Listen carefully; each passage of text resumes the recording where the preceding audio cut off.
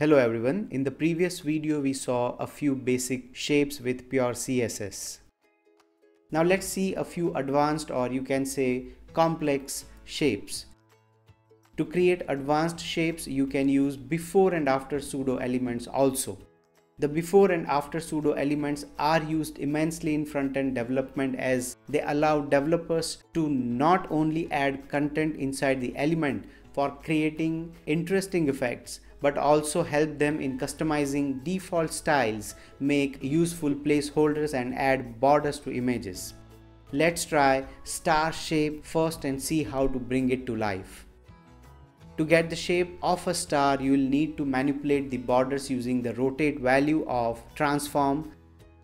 Let's define a class star5 because a star has 5 corners or points.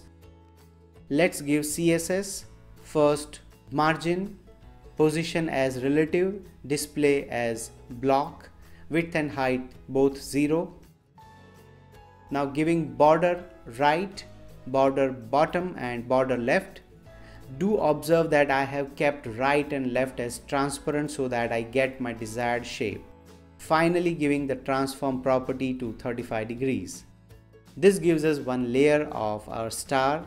Moving ahead, now it's time to use the pseudo element before. Star5 before.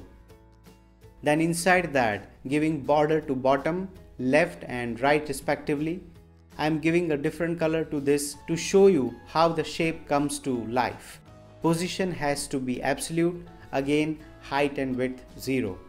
Giving some margin, top 45 pixels and left 65. Display block.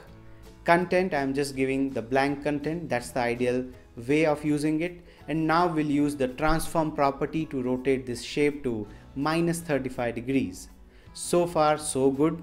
And finally putting the final piece on top of it to finish our shape. This time using the after property, star5 after, and then inside that position to absolute, display as block, top margin 3 pixel left -105 pixels. Once again width and height 0. Keeping the border right, bottom and left here. This time also using a separate color. We'll keep the transform property to -70 degrees and the content is blank. So now we have our shape. It is a star but has different colors. These are actually 3 shapes combined to create a single shape. Let's give it a good color, setting all shapes colors to orange, and here you have your star. That was a complex one, wasn't it? Let's try a simple but advanced shape. Let's create a diamond. How will you do that? By grouping 2 triangles pointing upwards and downwards using position. And yes, we'll use the border properties to create these triangles. Changing the class to diamond, I am clearing the previous CSS and writing CSS for diamond. Width and height 0. Position relative. Giving the top margin, border and border color to just the bottom. So this is our top of the diamond. Now using the after pseudo class, diamond after, and inside that content, width and height 0, position absolute, left and top margin, border, and let me give border color, giving it a different color. So this is your diamond shape. Now we just need to give the same color to both the division, and here you have your diamond ready. These were just few pure CSS shapes that can be built by writing few lines of code.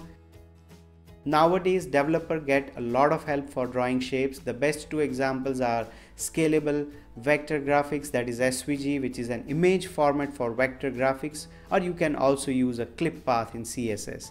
But I also believe that as a developer you should always learn the basics first and then upgrade your skills as you move ahead in your career.